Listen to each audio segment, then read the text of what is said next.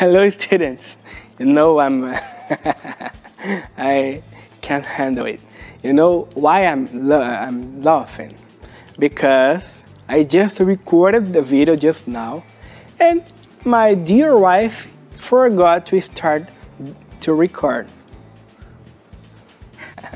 Gravei o vídeo todo aqui, aí fui olhar, ela, esqueci de pôr pra gravar. Wonderful, I need to be calm, to breathe, alright? Okay, let's do it again. Well, my horse is taken. Okay, so let's do it again. Well, students, I'm here to tell you some tips how to improve your English. It's very fun. My dog's passing around here, walking the pool. So I'm gonna tell you some tips how to improve your English with my videos. Okay. So the first tip: don't try to translate every word. Não tenta traduzir todas as palavras. Let's imagine your mind every day receives too many informations to record. Seu cérebro recebe muitas informações para gravar, para ficar lá, to save, né? Só que se aquela informação não é repetida, ele não segura lá na memória de longo prazo, ele vai jogando fora. Então, se eu estiver falando algo em inglês, ou qualquer pessoa estiver falando algo em inglês, você está ouvindo lá, você não entendeu alguma palavra, significa que seu cérebro ainda não segurou na memória de longo prazo. E não adianta você ficar forçando, que ou você vai demorar muito para lembrar e você já vai perder o contexto, ou provavelmente você nem vai lembrar. Entendeu? Probably you are not going to remember that word. So, don't try to translate every word, every single word. Take the context. Pega o contexto. Eu costumo falar para os meus alunos, close your eyes, let it go, let it be. Deixa fluir naturalmente, entendeu? Flowing through your mind, fluindo através da sua mente. Try to do that, okay? And don't try to translate every single word. The first tip, okay? The second tip, a segunda dica aqui. It's very good you repeat. É muito legal você repetir. Por quê? If you improve your speaking, automatically you are gonna improve your listening. Automaticamente, melhorando a pronúncia, você melhora o seu ouvido, seu listening, né? Então, é muito legal. Se o seu ouvido estiver acostumado com aquela escrita, aquela pronúncia, aquela palavra pronuncia daquela maneira, quando você for falar, você já vai pronunciar. E também, se você for ficar falando, repetindo, e você acostumar que é aquela pronúncia, quando você ouvir, também vai ser mais fácil.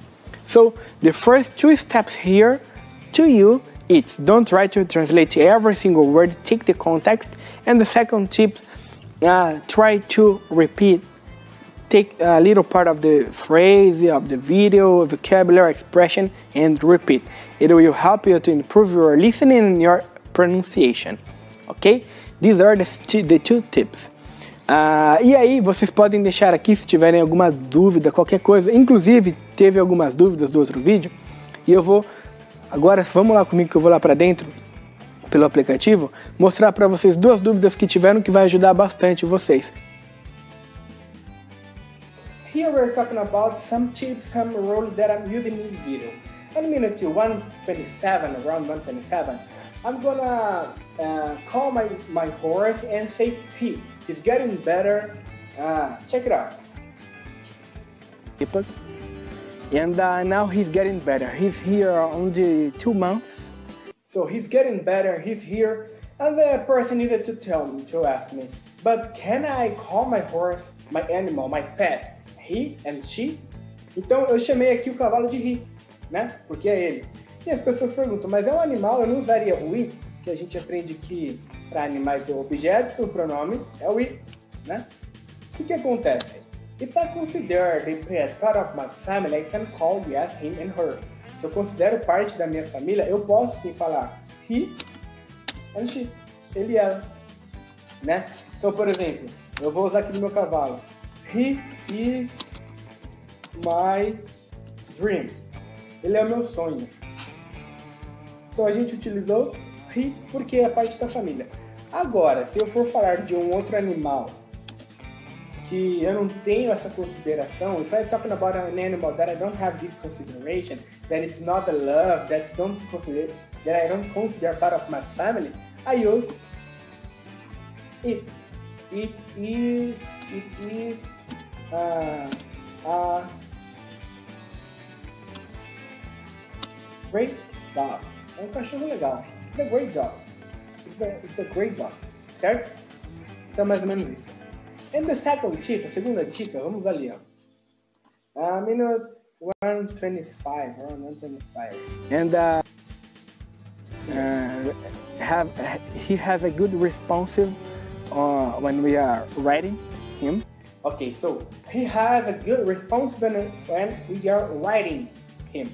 Só que aqui, como o YouTube ele faz automaticamente a legenda, então ele pegou o writing de escrevendo, né? Write.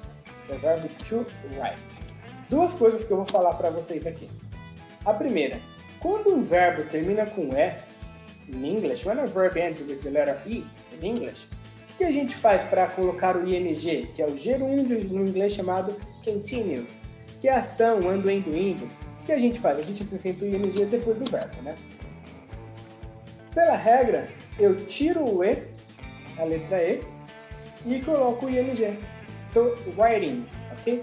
A mesma coisa vai ser do verbo que era para ele ter entendido aqui, que é o verbo to write, que é o verbo andar. Só que aí vocês me falam, tá, mas to walk não é o andar? O to walk é o andar no sentido de caminhar. Opa. To walk. So, an example, walking dead, next são os mortos andando, zumbis, I like to walk in the morning, eu gosto de caminhar de manhã. Tá bom, tudo que é em relação a caminhar, né, andar a pé. Esse to ride aqui, ele é o andar. Aqui é o andar no sentido de andar a cavalo, andar de trem, andar de metrô. So, ride a horse, ride a train, ride a metro or subway. Ride an helicopter. So, ride, when I use ride, quando eu uso ride, é para falar que estou andando de alguma coisa que não seja a pé, tá? Então eu falei que ele tem uma boa resposta, tem uma boa resposta quando nós estamos andando nele, riding through, certo? Que aí a gente vai colocar o ride com o ing, riding through, ok? So these were the 2 tips I've just here to you. So join us and let's continue here the series of the videos. Vamos continuar a série de vídeos aqui, tem muita coisa do dia a dia, do daily living que eu vou mostrar para vocês aqui em casa, na fazenda.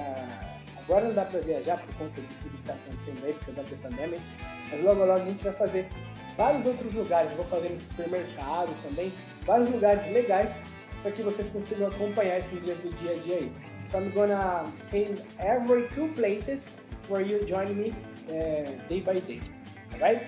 So, se vocês tiverem alguma dúvida, if you have any doubt, let me know. Pergunta aqui, about pronunciation, about vocabulary, I don't know.